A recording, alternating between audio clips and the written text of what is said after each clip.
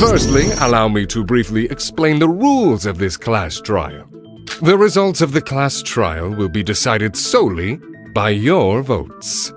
If you manage to correctly identify the blackened, only they will receive punishment. But should you vote incorrectly, everyone except for the blackened will be punished, and they will be able to escape this field trip of mutual killing.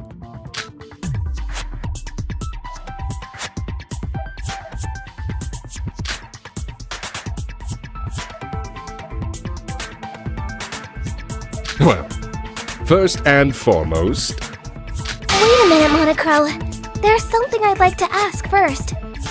Oh, and what might that be? Accomplices. Can there be accomplices in a case? Good question. Whether or not there are accomplices will be a huge factor in deciding the culprit. A good question indeed. I guess it wasn't specified in the rules. To be blunt, there can be accomplices. What? So it's possible?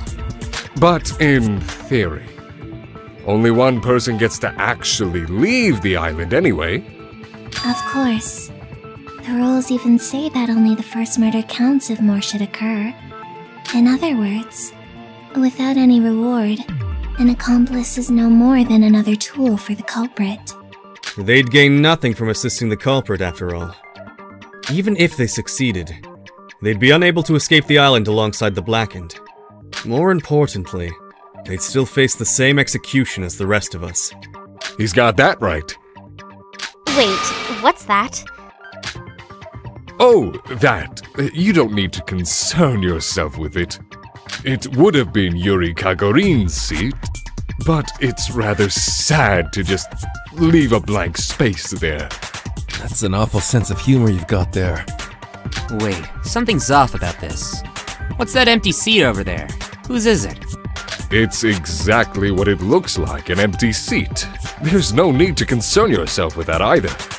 You're very interested in the petty details, aren't you? Questions are fine, but shouldn't you be discussing the murder first? Right. This place is extremely unpleasant. I'd like to leave as soon as possible. It might be the last place you ever see if we don't figure out who the culprit is. Say such terrible things! Wait, all of you. Do you mind if I say something before we begin? Huh? What is a Kokoro? I know who the culprit is. What? Are you serious? Who is it? Who's the culprit? I know who the culprit is, and I know exactly how they did it. So I'll give them the chance to speak. Give yourself up now. Perhaps then I may understand that you regret your actions. You'll be found out anyway, and it's better to confess rather than have it dragged out of you.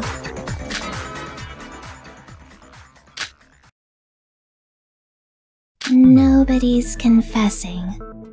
Obviously. What kind of idiot would tell the truth? They'd be sentencing themselves to death. All right. We'll do this the hard way. So who's the culprit, Coco? I can't tell you that right now. What? Why are you screwing around? Just tell us. We don't know who it is, so just tell us so we can get this over with. Like Sosie said, I don't want to be here any longer than I have to be. Would you be able to comprehend it? Even if I did tell you, I would be lucky to be believed. I sense that a few of you are suspecting me already. Aha. Your powers of observation are truly outstanding. This is a class trial. All of our lives are on the line here.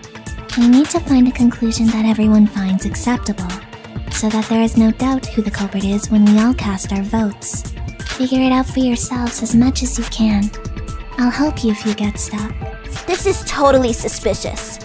Hibiki, don't dismiss her when we haven't even started yet. What? What's with that condescending attitude, huh? Do you think I'm an idiot? Oh, sis, your mood's back up again. Duh, of course. I don't want to sit around moping forever. I'm really scared, but I'll do whatever it takes to stay alive. I see. That's good, sis. Let's get started then. Wait a moment. May I say something as well? What is it now? I imagine that some of you may suspect me simply because I'm the mastermind. Your opinions on me as a person are inconsequential. But please, for all of our sakes, treat me as just another student during the class trial. We would all die if we reached the wrong conclusion, after all. I don't want to die either, you know? That's exactly what the real culprit would say! Oh, come now. This is a prime example of what you should not do. Shinji, I'm sorry, but he's right. If Mikado wanted to act as the mastermind, he had plenty of opportunities to do so before. Everyone here is a suspect, including Mikado and I. The purpose of this discussion is to narrow down that list. I see. I understand. I'll try my best. So, can we start now? Where should we begin?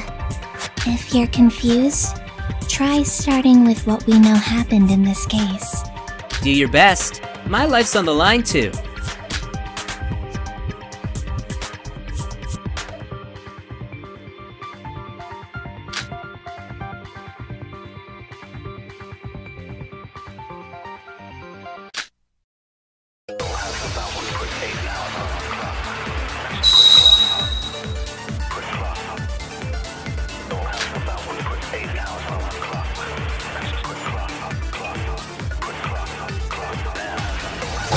To begin, Riri died at 7:30 in the morning. 30 minutes after the morning announcements. Is it true that Sora and Yuki were together at the scene of the crime? Yes, Yuri contacted me. After I woke up this morning. When I saw the message asking for help, I immediately ran to the bell tower. I saw Yuri hanging from a rope, badly injured. And before I could do anything, he was dragged up. His corpse fell to the ground moments later.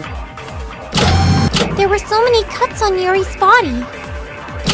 Could the murder weapon be a sharp object? No, that's wrong!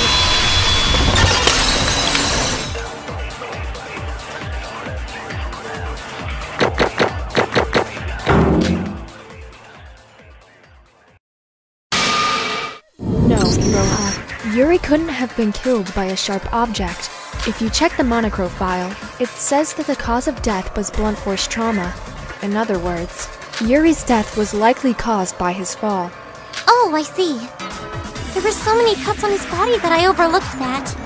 Then what are those cuts from?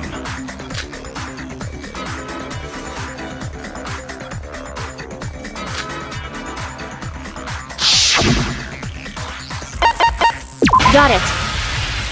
His injuries were caused by the sharp wires. Wires? Did you see all the wires strung in between the empty space in the middle of the spiral staircase? Yuri was dragged up by a rope and was cut by the wires as he fell to the ground.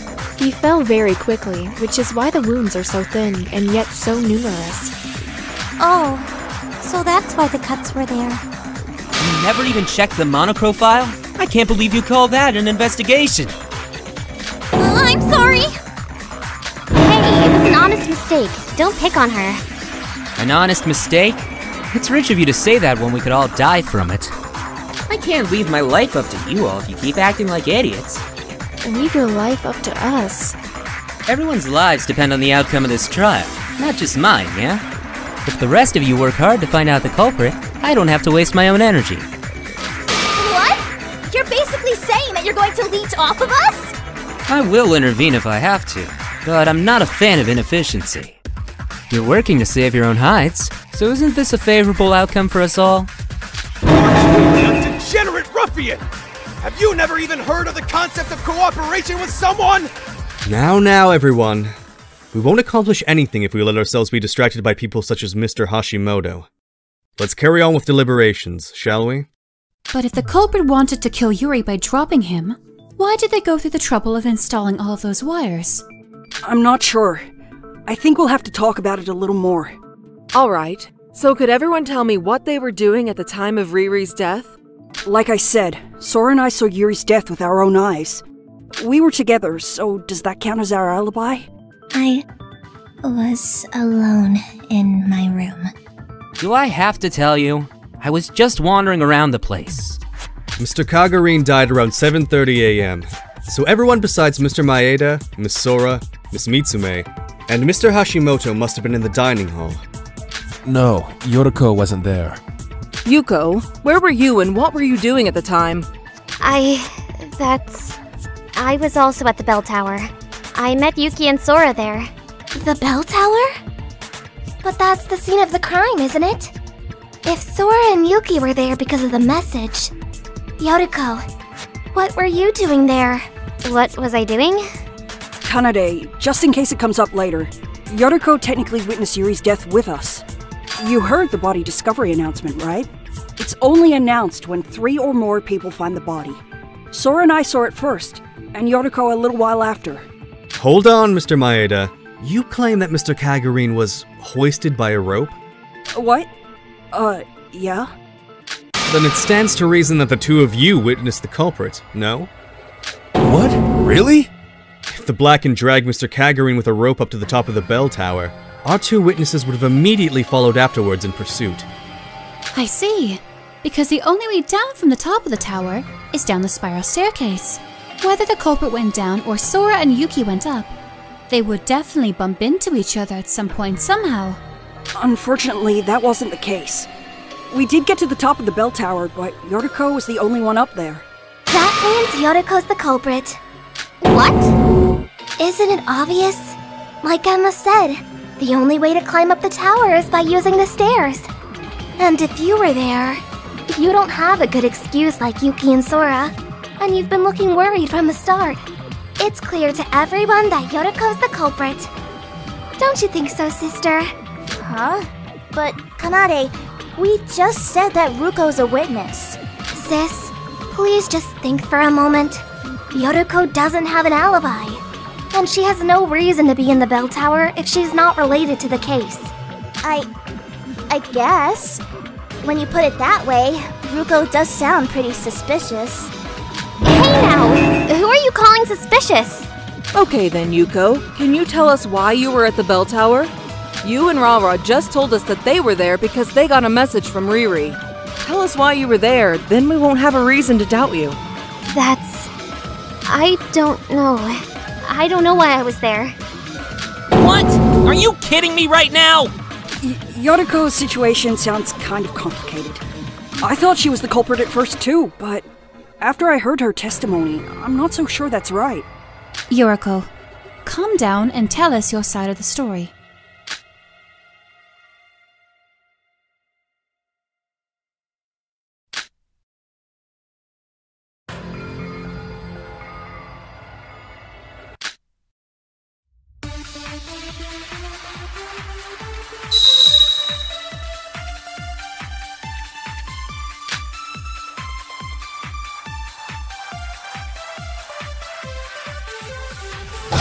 I went outside as soon as the monocruise's door opened, so I could start my morning investigation before breakfast began. Then someone attacked me from behind, and I lost consciousness. When I woke up, I was at the top of the bell tower next to Sora and Yuki. Do you have any proof? For example, someone who saw you leave early.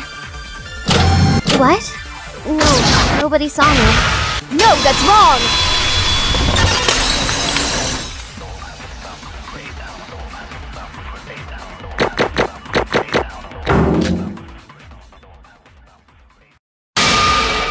Actually, there was someone who saw Yoriko leave early this morning. Shinji, you said you saw her, right? Me? Well, yeah, I definitely saw Yoriko leaving early this morning. You guys sure do get up early, don't you? What were you guys doing? Hajime and I go jogging every morning, you know? I woke up early, so I was waiting for him in the hallway. Hajime was late because he had to use the bathroom. And I saw Yoriko leaving as soon as the monocruise door opened up. It's like I said, I'm not lying. However, while we've proven that you left the ship early, can we really be certain that it was for the sake of investigation? What? Doesn't that just make you even more suspicious? The murder did happen this morning, after all. And the culprit who killed Mr. Kagurine definitely wasn't in the monocruise this morning. That's true, but... So, does that mean Yoriko really is the culprit? Wait a minute! Why is everyone accusing me when I haven't done anything? I told you, I don't know how or why I was there. I lost consciousness right after I left. Assuming what Yuriko says is the truth, the culprit attacked her and moved her to the bell tower to pin the blame on her? But then there's no explanation for how Yuri was pulled to the top.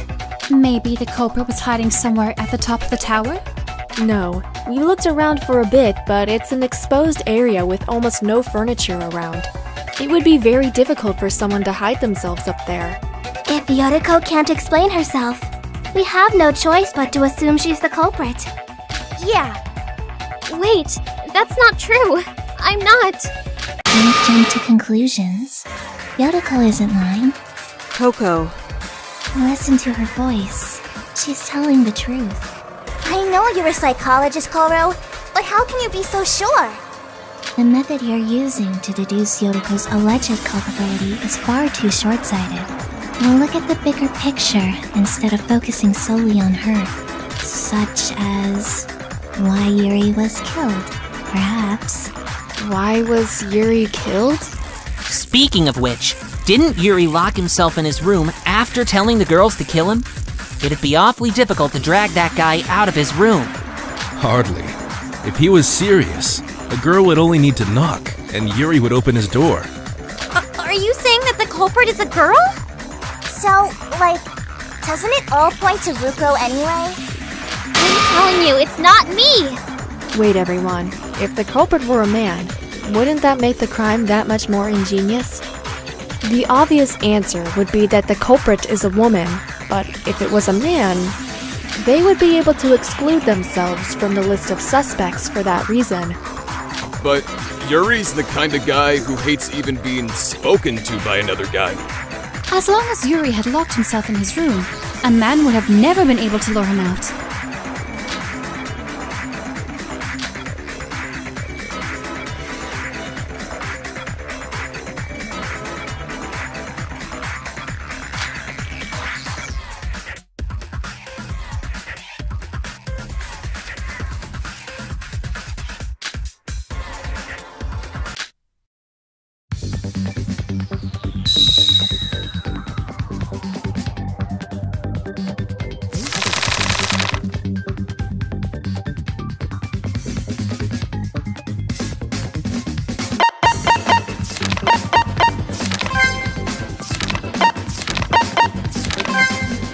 I see.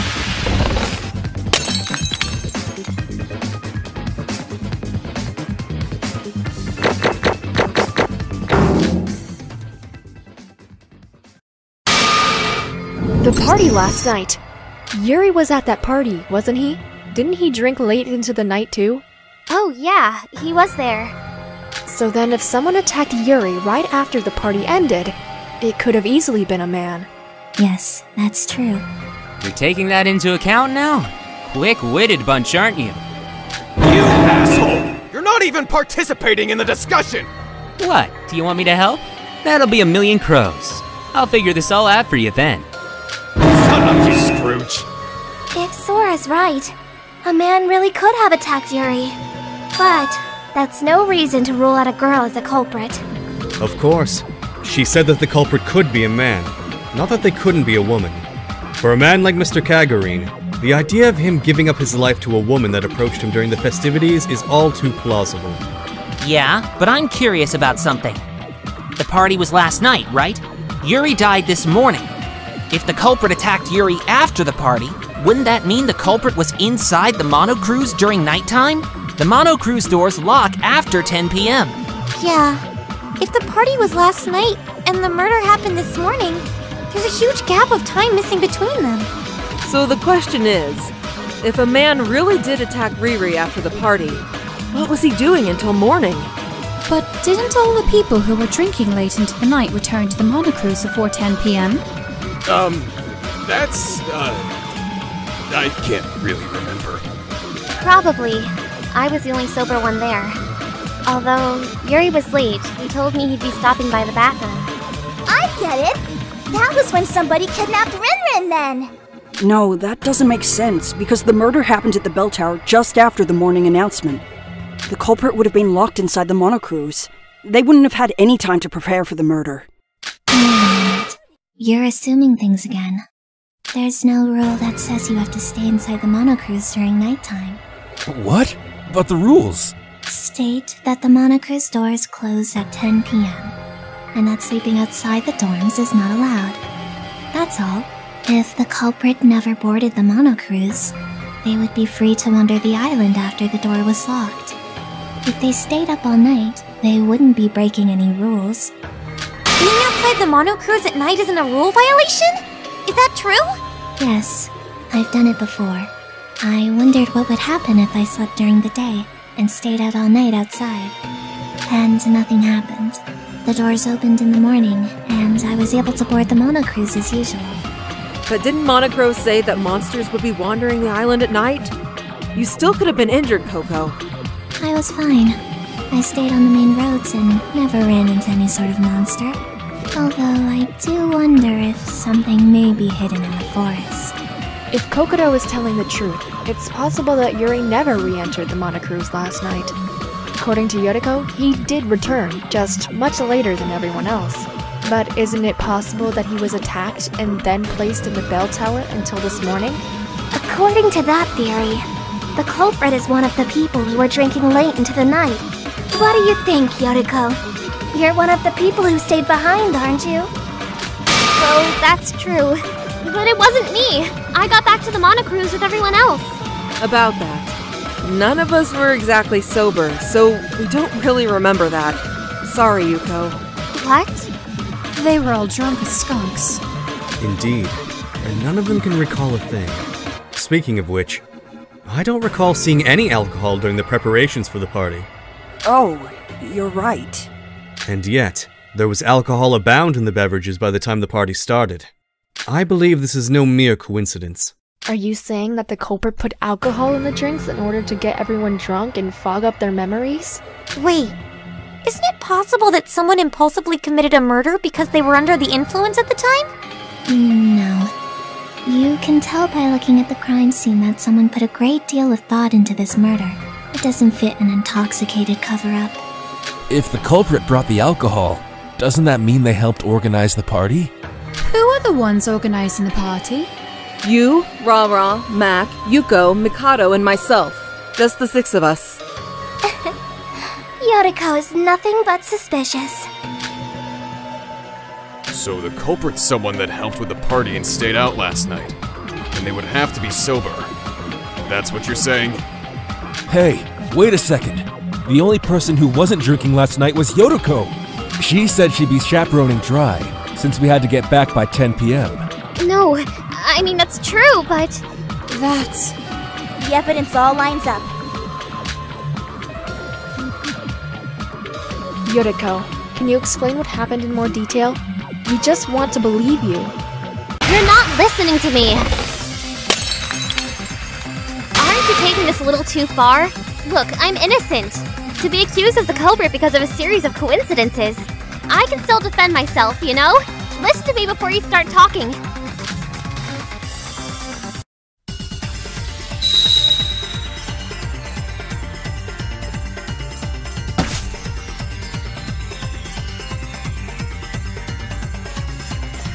I know I have to accede to your unjust accusations, but if I'm really the culprit, do you really think that I'd go about it this way? Like you said, Yuri would have done anything for a woman, even die for her. There's no reason for me to wait until the party to kill him in such a complicated manner. The culprit may have waited until the party because of their plan involving the alcohol. Like we said before, they used it to dull everyone's memories so they could easily get away with their plan. The fact that Yuri attended the party in itself could indicate that he was working with the culprit. So you're just saying that I would do something as stupid as intentionally going to the party? If I was the culprit, I wouldn't go about it that way. If you two weren't at the tower with me, you wouldn't be suspecting me. Is that how it is? Just because of that, I'll pierce through those words!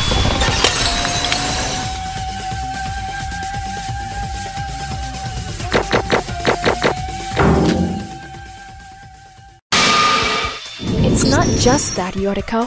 Shobai told me that he saw you going to the bell tower this morning. What? He also said you were holding a long rope in your hand. A rope? The same rope that Rinrin was tied up with? Shobai, you were telling the truth, right? Huh? I was. At the time, I didn't know that woman would be so important to the case. I was wondering what she was planning to do with something like that. Now that I think about it, that was a really important piece of evidence. Wait, he's lying! Shobai isn't telling the truth. I really was attacked by someone as soon as I left the Mono Cruise. He's trying to slander me. He's the culprit. Even if you say that... Yeah, all the evidence is stacked against you. It's almost undeniable. Or maybe you're just an idiot, Yoriko. What? Why are you all accusing me? Why me? Mr. Hashimoto's testimony is the most damning thing here. How do you plan to defend yourself against that? Yuko, are you really the culprit? Wait, Shobai really is lying. What? Sora, did Shobai mention when he saw Yoriko leave? That's... Yoriko left right after the morning announcement, so wouldn't that be around 7 a.m.? I was on the second floor of the library at the time, and I saw Shobai climbing the stairs from the second to the third floor. Shobai, even if you did see Yoriko leave, unless you knew her destination beforehand, you'd have trouble figuring out she was headed for the bell tower. And didn't you say you saw Yoroku holding a rope? Shobai, were you lying to me? Ha! So you caught me out. Sorry about that, but I wanted to test you all. Test us? Like I said, if you clear the class trial for me, I'm good. I was testing whether you could really do it without my interference. What? You gotta be joking! Just a little bit of perjury, really. I didn't think the psychologist would realize. Well, whatever. I'm counting this as a win. Asshole! What the hell are you doing? Settle down, Mr. Kasai. Violence is against the school rules. Calm down, Shin. You can beat him up after we get out of here. That proves my innocence, right? Shobai's the one who lied. He's even more suspicious than I am. I don't know. His testimony might be false, but you're still the most likely suspect. But we're being cruel to Yoriko, aren't we? We should talk about this some more. No, Ruko's definitely the killer. I don't want to suspect my friends. I want to believe everyone instead. Well, this is rather complicated, isn't it? We seem to be split right down the middle. If that's the case, let's decide with a proper debate. Please remain calm as your seats are rearranged.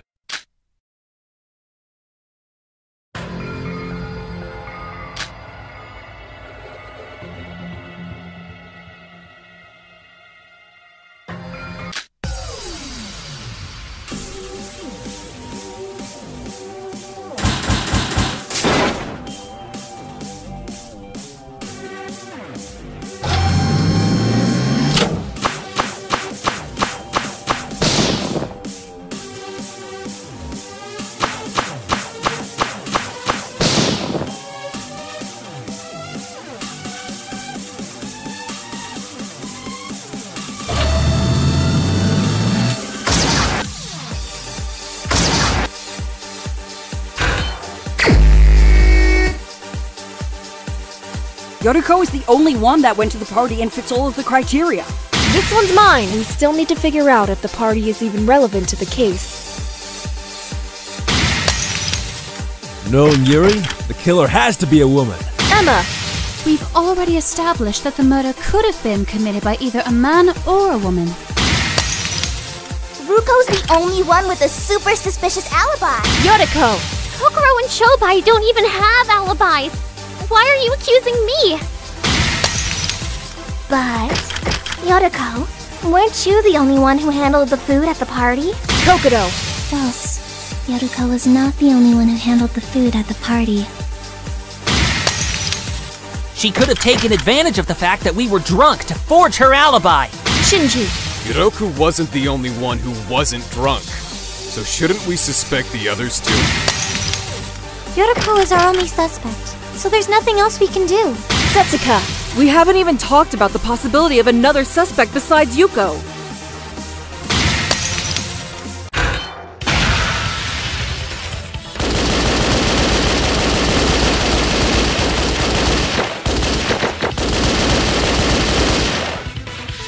is our answer.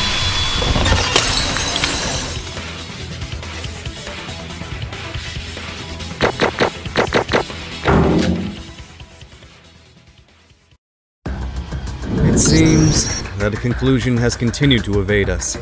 At any rate, it's wrong to conclude that Yoriko's the killer when there's still so many unanswered questions. We need to discuss this some more. Sora. Okay. I don't want to doubt my friends any longer either. Let's drop the subject of the culprit and discuss some other things first. Wait, so we're back to square one? Good thinking. Unlike a regular trial, a single misstep will result in tragedy. We need to keep discussing this until we reach a decisive conclusion. I mean, Kokoro, don't you know who the culprit is? Can't you just tell us so we can call it a day? You all currently believe Yoriko is the culprit. Would you even be able to accept it if I named someone else? So you don't believe Miss Kabuya is the culprit? Alright, so instead of who they are, let's talk about how the culprit did it. How they did it? We're not sure whether the culprit attacked Riri this morning or after the party. Did you forget what the culprit did before they killed Riri?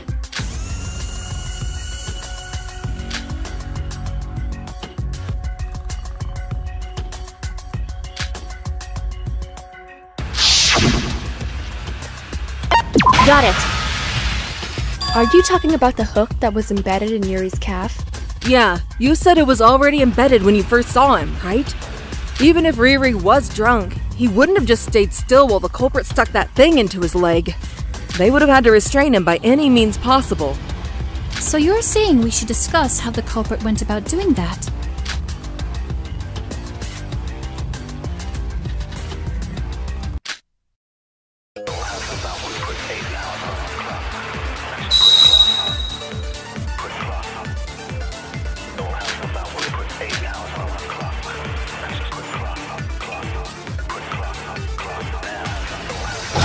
We might have all been plastered, but Riri wouldn't have just stayed still while someone stuck a hook into him. Maybe they stunned him by hitting him with a blunt weapon? No, that's wrong!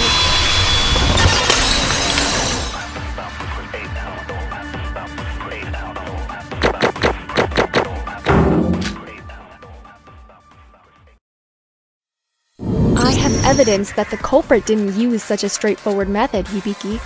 We found traces of an anesthetic solution on the floor of the bell tower. Anesthetic solution? Kanade told me that it's similar to the kind used in the operating room during major surgeries. Yes, you can get some from the infirmary. Its presence at the bell tower leaves no doubt that the culprit used the anesthetic to subdue Mr. Kagurine. Wait, do you think that's the same thing the culprit used when they attacked me? Maybe, but that's besides the point, Yoriko, so be quiet. Fine. And there's one more thing I know about the anesthetic.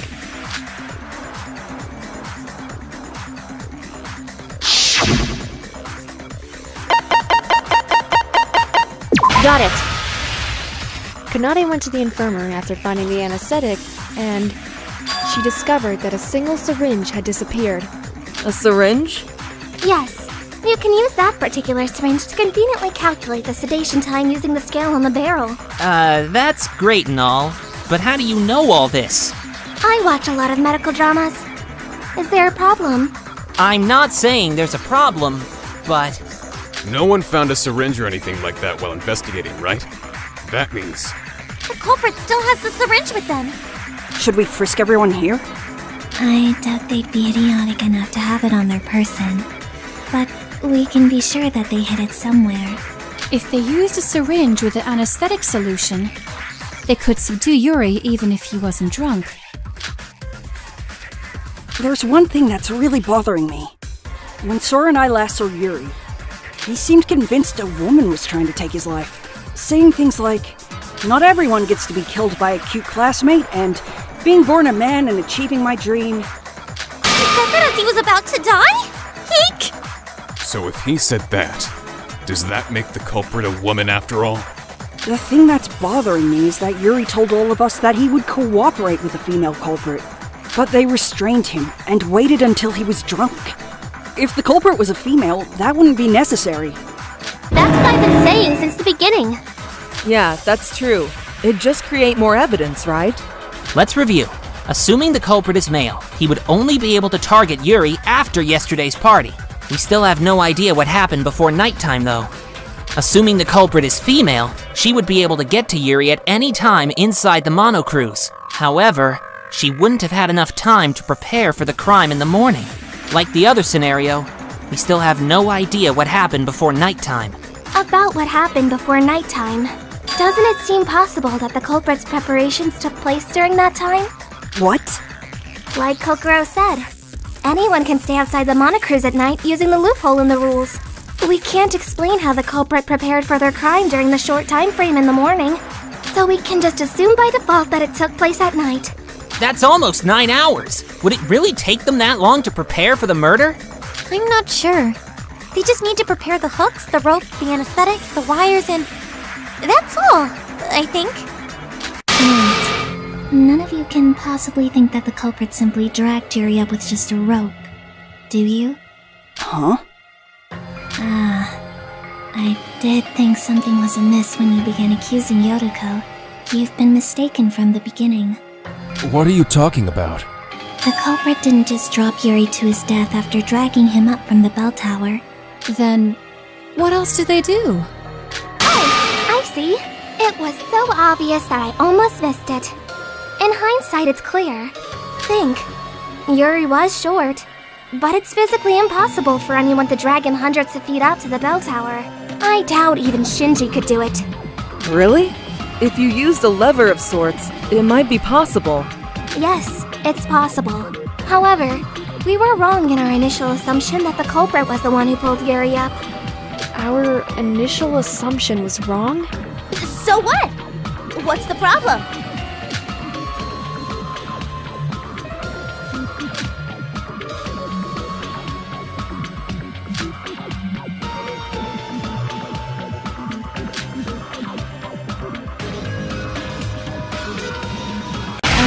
To remedy this situation. Kanare's explanation is correct. Think, Sora. You've seen the evidence too. I can remind you if you don't remember.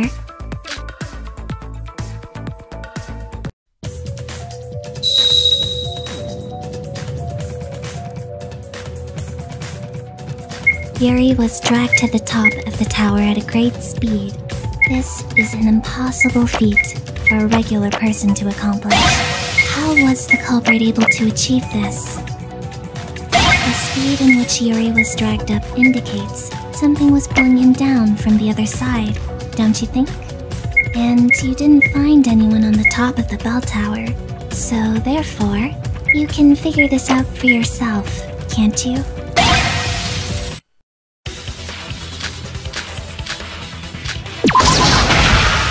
I agree with that.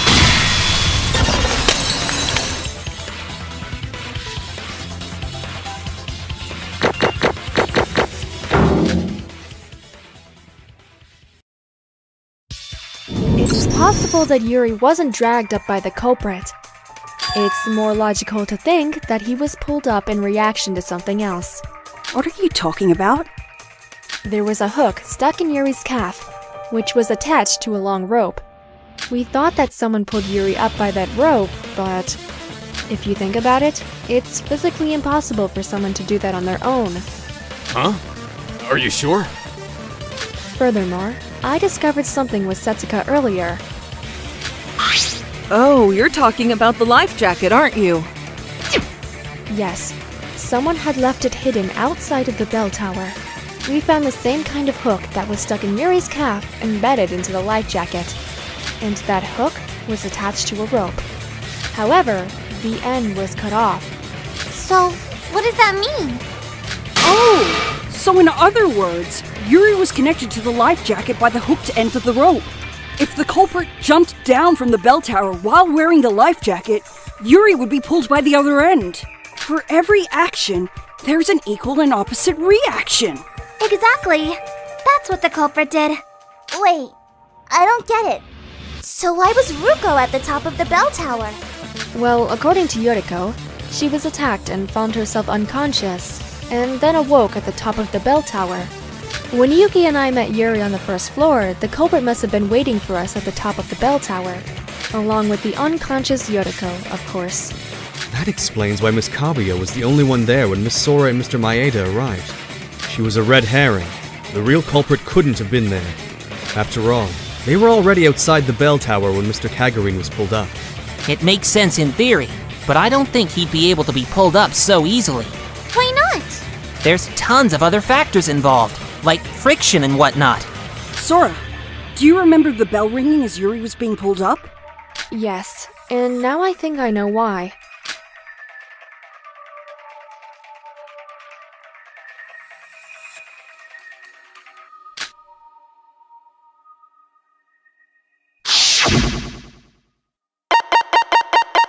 Got it! The culprit threaded the rope through the hanging bell and used it as a fulcrum.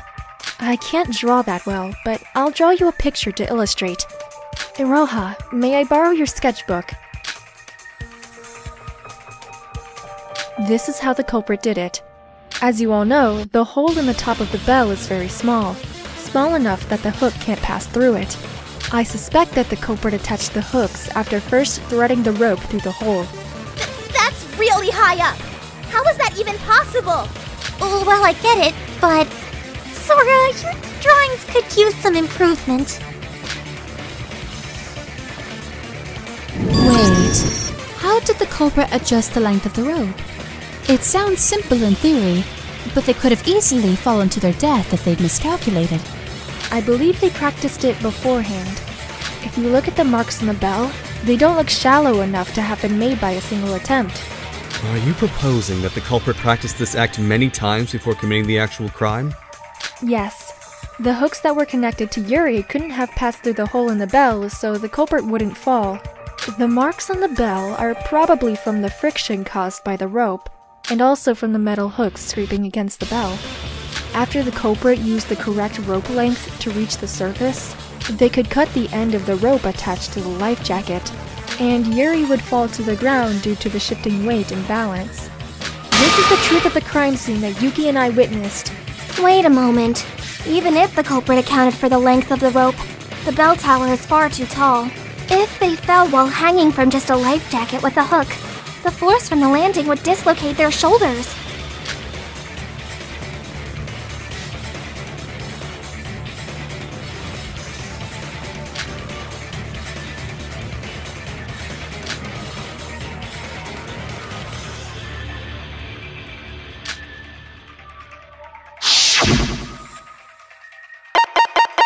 Got it! Earlier, Emma was wondering why the culprit would go through all the trouble of setting up those wires. The answer to Kanari's question is probably the broken wires. The broken wires? Yuri was cut by the wires as he was dragged up at a high speed. The resulting friction in the process may have had the effect of cushioning the impact. Now I get it. The wires weren't meant to kill Yuri, but rather to lessen the impact of the fall. This explains why the culprit went through the tedious work of setting up those wires. Without a doubt. There's something bothering me. If the wires were sharp enough to slice through flesh, why didn't they cut the rope? If it really was that sharp, it should have cut the rope attached to Yuri too. That rope was made from special materials. It's a tough one from the mart that won't break unless you carefully cut through its padding. I thought it was cool, so I took note of it. I didn't expect it to be used in a murder, though. So, Ruko's not the culprit? That's what I've been telling you from the start. I'm a victim here too. That's too bad. What? What do you mean that's too bad? Now we have to suspect everyone besides you as the culprit. How are we supposed to narrow it down to the culprit now? I see. So we're back at the start? Not really. We did learn something from the previous discussion. The culprit should have been outside the monocruise during nighttime after they kidnapped Yuri. Huh? How do you know that? Think about it. If the culprit was able to do test runs to adjust the rope's length exactly as they needed, then they must have had enough time to do so. Being outside during nighttime with no one else but Yuri gives the culprit plenty of time to run trials without anyone finding out. Good point! Someone surely would have noticed the culprit if he was doing trial runs during daytime. Furthermore, there was a prevailing misconception that no one could exit the monocruise during nighttime. I'm sure the culprit thought there would be a good time to test their plan, Yeah, I'm surprised that we still held that belief until now when people like Kokoro already knew that wasn't the case. Well, I just stayed up all night once. Based on the previous discussion, we can infer that the culprit is a man. As we already know, a woman would have no reason to use such difficult methods. It's true that Mr. Kagurine's death would be automatically attributed to a woman due to his previous outburst. So, should a man have committed the crime, the very act of murder itself would become his alibi. A rather clever ploy, I must admit. So now that we know that, we can just narrow it down from all the guys here, right? In that case, we already know the culprit. It's either Mikado or Shobai. Shobai doesn't have an alibi, and Mikado's the mastermind. Please do not forget my sincere wish for a class trial free of prejudice. It should be unquestionably clear that I am giving it my all to unveil the truth. Huh?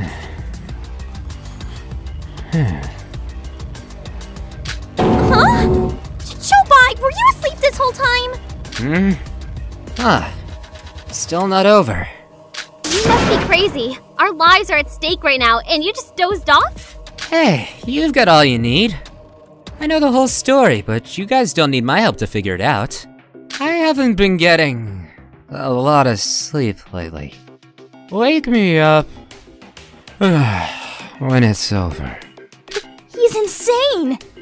Anyways, Shobai or Mikado being the culprit seems unlikely, big bro.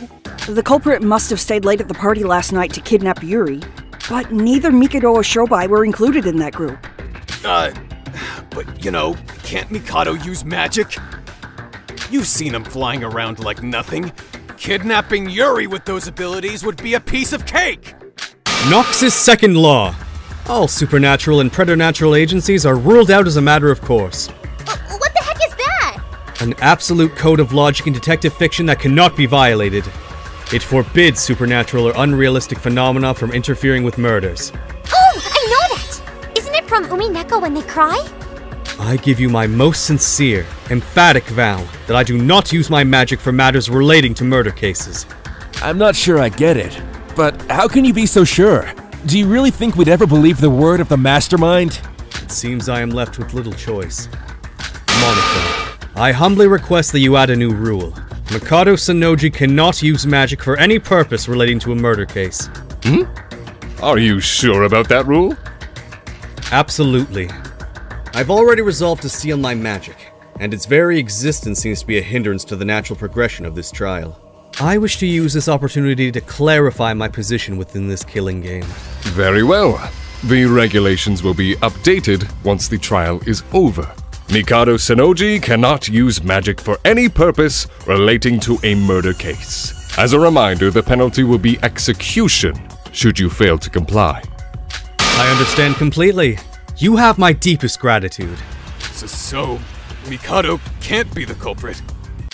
Why are you trying to make this problem harder than it is? The answer is already out.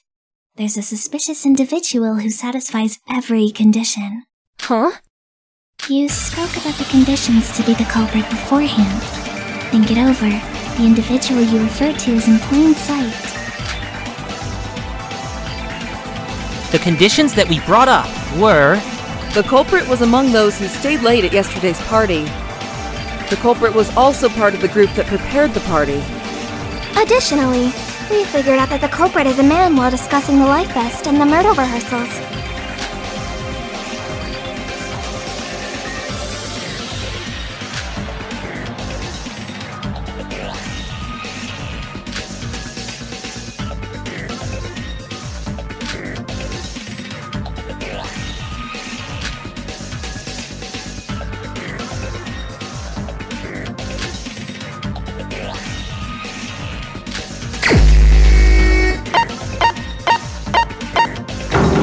It can only be you! Was it you? Hajime Makanouchi.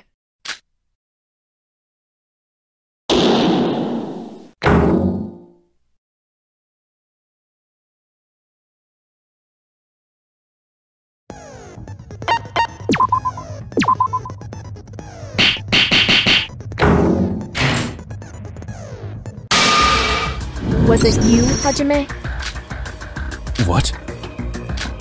Wait a minute, Sora! think Hajime's the culprit? There's nobody aside from Hajime that meets all the conditions to be the culprit. He helped prepare the party and stayed late to drink with Yuri. He's the only one who was in both groups, and is a man as well. Precisely. I have been suspecting Hajime since the beginning. How'd you know right off the bat? You will remember my question at the start of the investigation. I asked, how do you feel about this murder? Ah, yes. But how is that relevant? I can figure out whether a person is lying or not just by hearing them talk. What? So you knew Hajime was the culprit just from that one question? Miss Mitsume, that sounds like an even more magical ability than my own spells. I cannot be completely sure of my deduction, naturally. But were I to narrow down my suspects, however, I can figure out the answer by simply comparing the evidence to each suspect. The culprit is Hajime Makunochi. Then Yuri's murderer, the person that attacked me, it was all him? Hey, hold on a damn second! Why am I the culprit all of a sudden? Don't you remember? I may fit the bill, but that doesn't change the fact that I was drunk. The only person who wasn't drunk was Yotoko. Don't tell me you all forgot about that. Yeah, that's true, but... Yotoko was the only sober person at the party, and even she agrees I was drunk. How could I possibly have killed Yuri? You all said the culprit made serious preparations. Stuff like trial runs. Wouldn't that be impossible to do if you're drunk? Are you guys really accusing me as the culprit? Just because I fit your little conditions? Because if you are, I'm about to get really mad.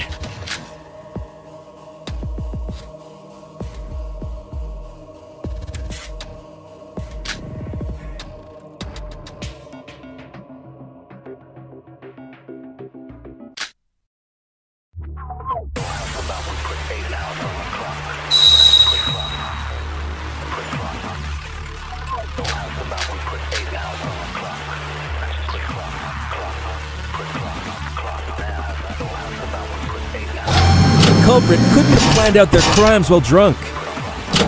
So they must have been someone who didn't consume alcohol. Right! There's no way Hajime's the culprit. Shinji, please make judgments based on logic, not your friendship. There's plenty of reasons why Hajime is suspicious. No matter how suspicious I am, I couldn't have done anything while I was drunk. Ask Yotoko and check yourself. What Hajime just said is true.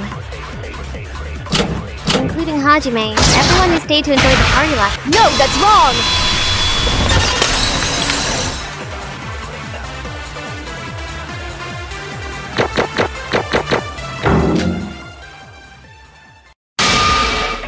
Everyone was completely drunk last night? I'm not so sure about that. What are you saying? I found these liquor bottles in the guest house, and some of them were filled with water. Water?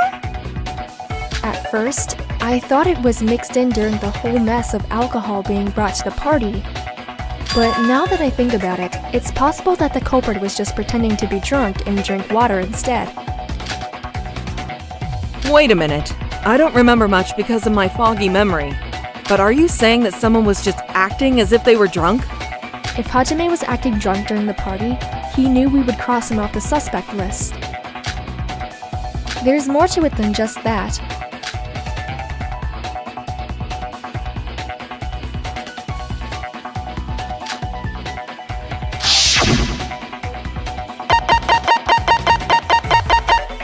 Got it! Yoriko, do you remember what you told me earlier? You said Yuri left to go to the washroom before you all went back to the monocruise. Yes, I did. Didn't you also say that someone else left with Yuri at that time? You said you couldn't remember who that someone was, but do you think that person could have been Hajime? Huh? Give me a second to think. Well, Wait, I think I remember. That person told us to go ahead while he took Riri to the washroom. They told us they'd follow us back right after. They had blonde hair and bulky muscles. It was Mac! Yes, I believe it was. I wasn't paying much attention back then because I was under the influence. The thought that a murder would occur had hardly crossed my mind that night. You both remember? Jeez, why can't I remember? Even the drunk people remember what happened. Why couldn't you, Yoriko? Because your brain has more air bubbles than last night's booze? I can't take note of everything while I'm completely absorbed in taking care of drunk people. Why are you being so harsh with me? Because your bad memory frustrates me. Had you remembered, we could have pinned down the culprit much faster than we did. But thanks to the testimonies from the others, I think we've got the culprit set in stone. Yuri must have been completely drunk. He couldn't even walk on his own. In fact, wouldn't he nearly be out cold, considering the fact that he didn't refuse help from a man like Hajime? So Hajime lied about Yuri going to the washroom and left off with him, then never came back to the Mono Cruise. Considering Hajime as the culprit allows everything we've talked about so far to make perfect sense. Hajime, did you really murder Yuri? I'll extinguish ya! Wait! Sora, please! Hajime's the culprit? That can't be right! Hajime has an alibi, please! Let me explain. I know fighting with words isn't my thing, but I'll have to do it to fight you, Sora. I have to do it for my friend!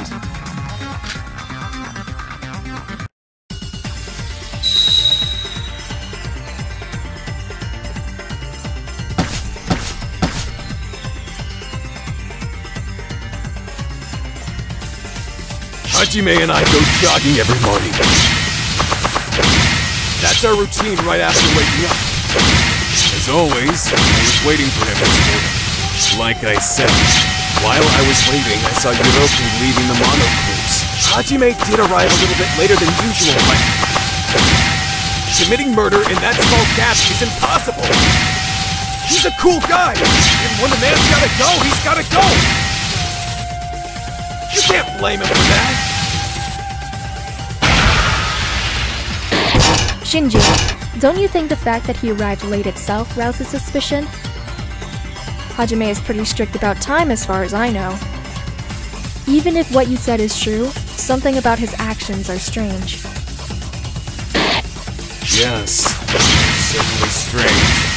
But when the discovery announcement was made, Hajime was with us at the dining hall. If Hajime committed the murder at the bell tower, he wouldn't have returned in time to meet with us. I'll pierce through those words!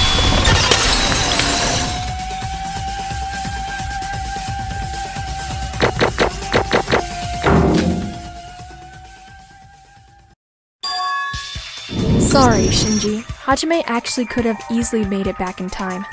The body discovery announcement was made sometime after Yuri's death. What? Of course. The announcement is only made when 3 or more people discover the body. There was no announcement when Sora and I saw Yuri's corpse.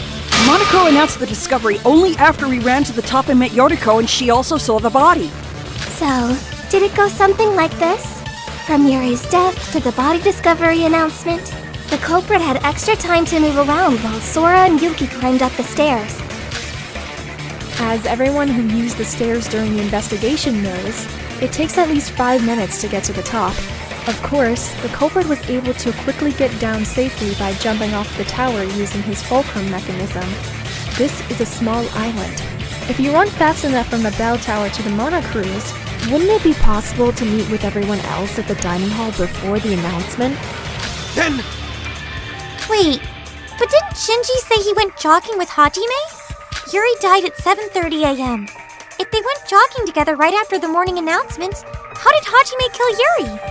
Shinji and I briefly parted ways while jogging. But that was just to get your crow card that you left at the guest house, right? And even that didn't take more than 10 minutes!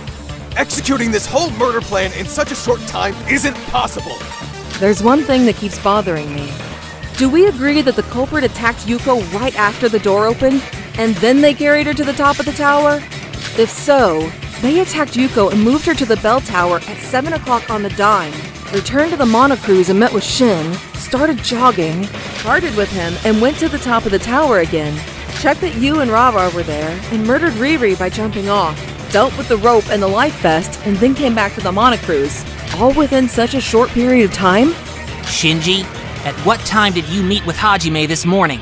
Well, it was around 7:15 a.m. Even if we say the culprit ambushed Yoriko at 7 a.m., 5 minutes to run to the tower, 5 minutes to rush up the stairs, 5 minutes to rush back down, 5 minutes back to the cruise, there just wouldn't be enough time, even if Hajime buffed up his strength somehow. Oh, there'd be enough time, alright. All you have to do is remove a step, and all the pieces fit perfectly into place. Remove a step? Were the stairs the only way down? No. He could have slid down the rope, as if he were riding an elevator.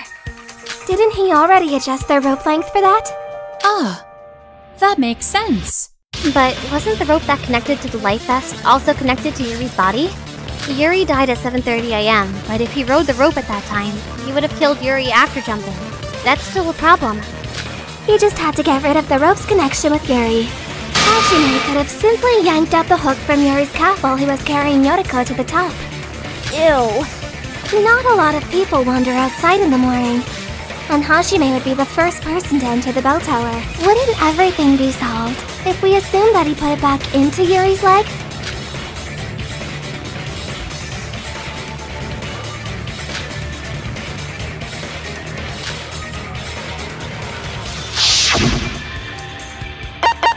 Got it! The mysterious stab wound on Yuri's right calf.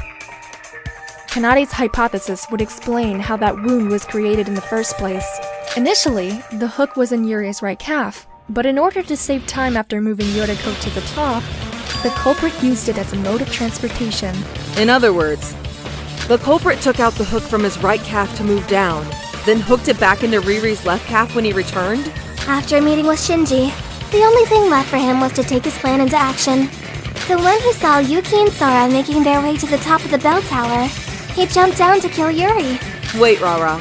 You said a while ago that the culprit used wires to slow the falling and cushion the impact. But if he used the rope before the murder like you just said, doesn't that mean there was nothing to cushion the impact? Ah, that's true. The wires cutting Yuri's body would break the fall when the culprit killed him. But if he jumped with nothing but a small hook on the other side, there wouldn't be anything to slow him down. Isn't this a bit problematic? I remember Miss Little Sis saying anyone who fell from that height would get their shoulders crushed. No, it's not a problem this time. I know this sounds like I'm contradicting my own words, but unlike back then, we know for sure who the culprit is. The culprit? Are you speaking of Hajime? Earlier, I said anyone would end up with a shoulder injury because I didn't know who the culprit was. But Hashime's the ultimate boxer. Wouldn't he be able to withstand some degree of impact with his great physique? After all, no one cares more about their health than he does. The life vest also would have absorbed some of the impact, right? But doesn't that sound a bit unrealistic? And even if he could survive the fall, that doesn't explain why he would bother setting up those wires. Why waste time preparing a braking system when you can just endure the impact in the first place? In your opinion, who amongst us would possess the fortitude necessary to pull off such a feat? Huh? Well, based on pure muscle, I guess Hajime or Big Bro. You see, the list of potential culprits has instantaneously been reduced to 2 individuals. Huh? Oh, I get it. The fact that they were set up could be so the culprit could use their existence as an alibi. If there weren't any breaks, the second that jumping trick was revealed, our first question would obviously be, who could endure the impact? Exactly. Of course, he also might have still needed a safety device to lessen the pain of the full impact.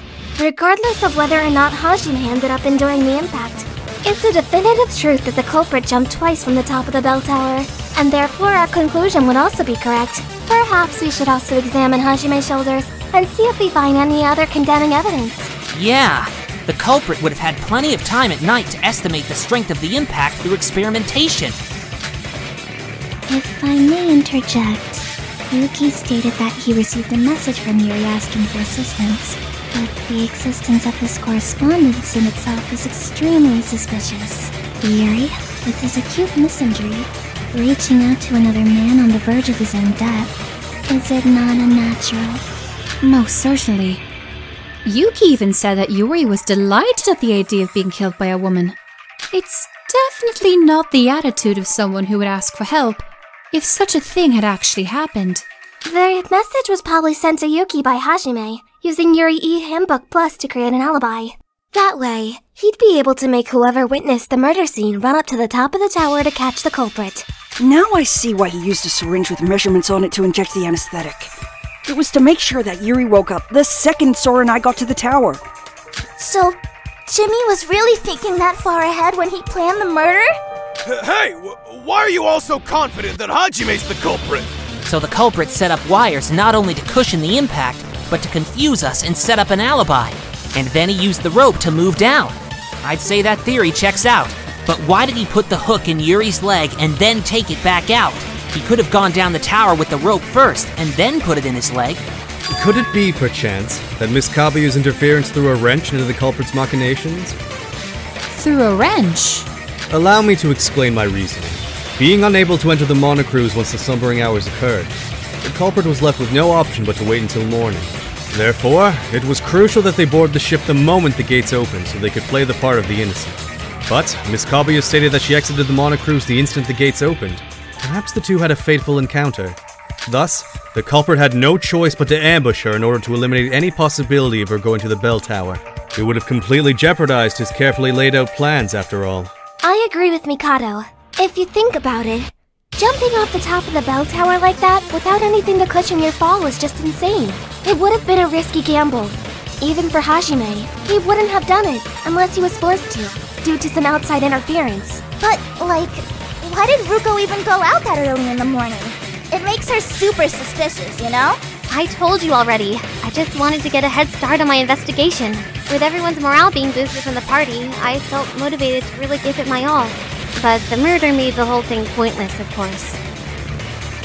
Well, I think we finally put all the pieces together. Is there anything we're missing, Hajime? Hey! Hajime, I still believe in you. Why are you just standing there? Tell them they're wrong! I admit, everything they've said seems to line up nicely. I'm not sure where to start. Maybe that's because you're guilty? That's enough! Don't you believe in your friends at all? You're all teaming up on me with weak, bullshit speculation. There's nothing else to say.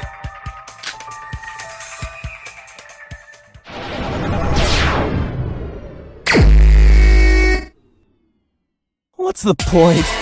You've got no proof. Why are you suspecting me? That ain't convincing.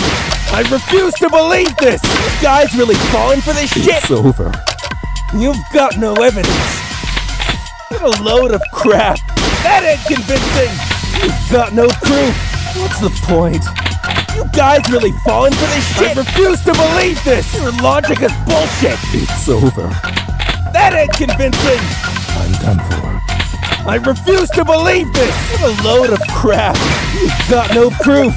Why are you suspecting me? That ain't convincing! I refuse to believe this! You guys really falling for this shit? Your logic is bullshit! You've got no evidence! What a load of crap!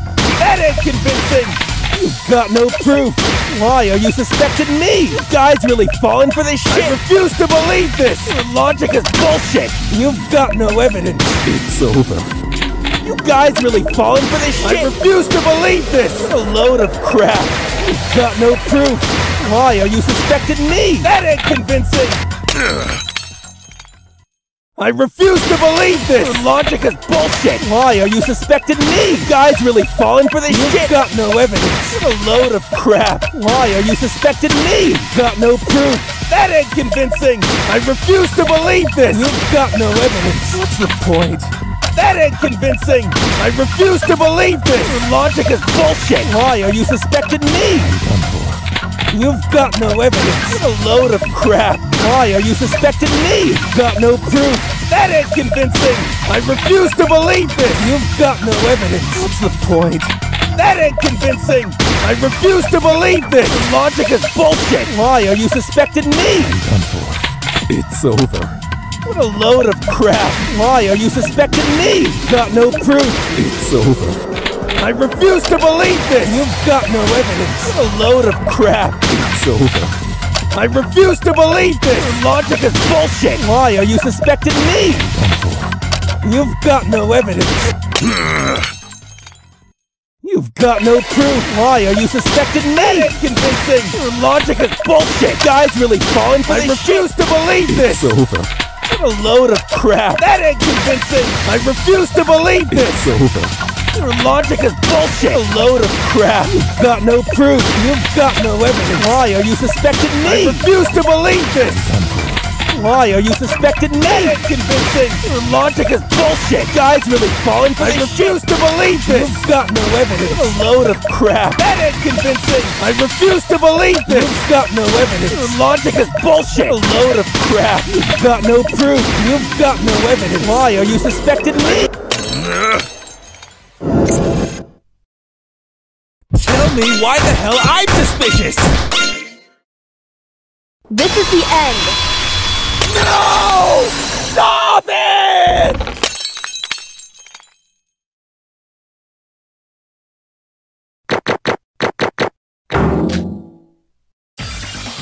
Hey, Hajime, are you really going to insist that you were drunk? You, Hajime Makunouchi, got completely drunk? That's not like you at all, Hajime. Nobody in our group cares more about their health than you, Hajime. I thought it was kind of strange that you were drinking at the party. You did say drinking a bit was good for your health, but you've made it sound like you drank way more than that. And I just can't see someone like you not being able to restrain themselves from drinking. There's a little thing called mood at a party, you know? I'm human just like the rest of you. Even I can cut loose and ignore my health for a bit. Ah, Mac. I just remembered. You were the one who invited Riri to the party, weren't you? Right. He suggested that we invite Yuri, saying he's not entirely a bad person.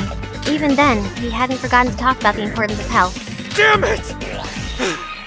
Hajime, what the hell were you thinking? I'm not the culprit. Fine, have it your way. Let's review this case from the start. Then you'll have no choice but to admit to your crimes.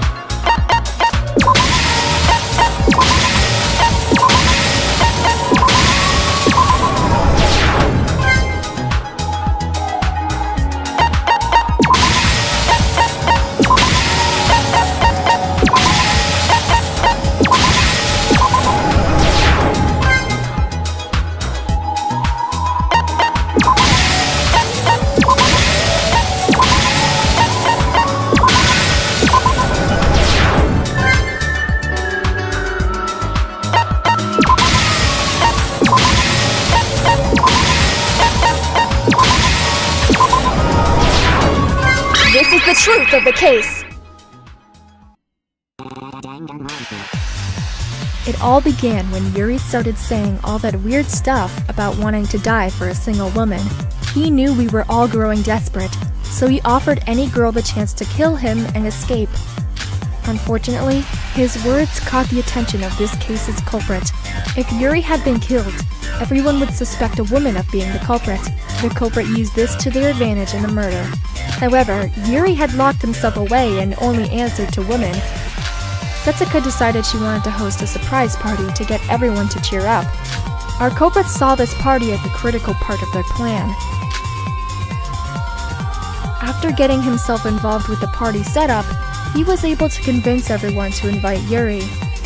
While preparing the party, our culprit took the opportunity to swap some of the drinks with alcohol. This was to make sure people would get drunk. It wasn't long after the party started when Yuri, a man who was fond of alcohol, had become completely intoxicated. Both our culprit and the victim drank late into the night until they had to return to the monocruise. Once the party reached its end, our culprit helped Yuri and slipped away from the others. As a result, both the culprit and the victim were left all alone at night outside the monocruise.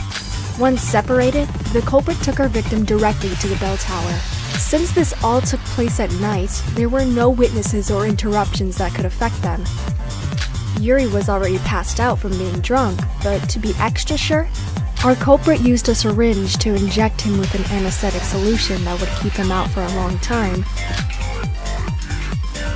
Since our culprit had plenty of time until morning, he took some time to practice his method. It was during this practice that they made sure all of their measurements were perfect. Once the culprit was satisfied with their preparations, they had to wait outside until morning. Once the morning announcement went off, our culprit was going to enter the monocruise. However, as soon as the doors opened, Yoriko stepped out of the monocruise. If she had gone to the bell tower, this whole case would have been ruined for the culprit. The culprit had no choice but to inject her with the remaining anesthetic and moved her to the bell tower.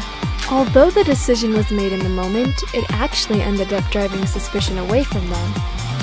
During this time, the culprit had become late to the morning jog with Shinji, so they had to hurry. So, they removed the hook from Yuri's right calf while moving Yoriko. Going both up and down the stairs would take too much time, so they decided to use the hook as a means of transportation. With Yoriko in tow, the culprit rushed to the top of the bell tower. With the hook detached, our culprit quickly jumped off the tower using their fulcrum method. Normally, they would injure themselves without the weight of Yuri and the wires to slow them down. But they decided to take a risk and put their faith into their fitness and health. Luckily for our culprit, his talent was perfect for something like this. The culprit, who had shortened his travel time, joined with Shinji in the monocruise. During the jog, our culprit made an excuse to depart from Shinji for a moment. Returning to the bell tower, the culprit rearranged the hook placement. They couldn't reuse the right calf, as it had been completely torn up, so they inserted it into the left calf.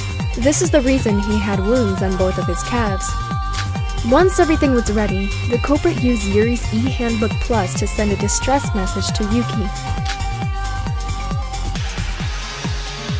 As Yuki received the distress message, our culprit quickly made their way up to the bell tower.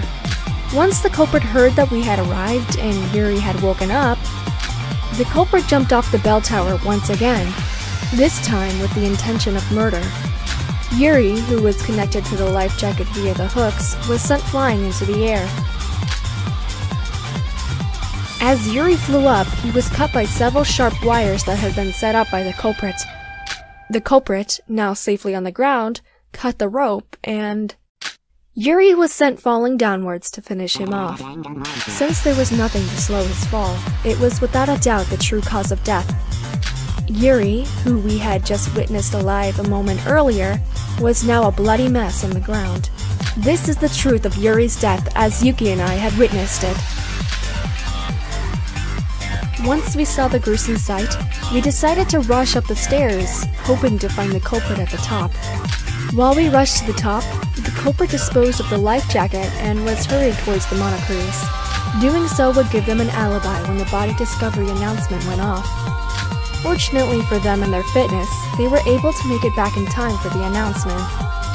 Right after the body discovery announcement, the culprit made their way to the bell tower with everyone else. In doing so, they reacted innocently with everyone else and pretended to be shocked by the event.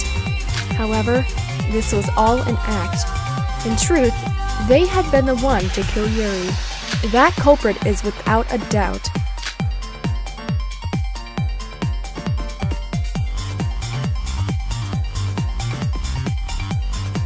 You, Hajime Makunochi, the ultimate boxer!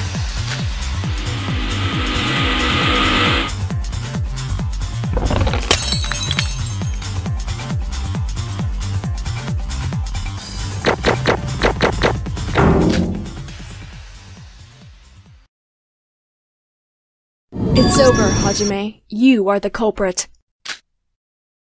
Well, I guess I can't argue against that. Does that mean? It can't be helped. They got it all right. I'm sorry, Shinji, but I'm the culprit.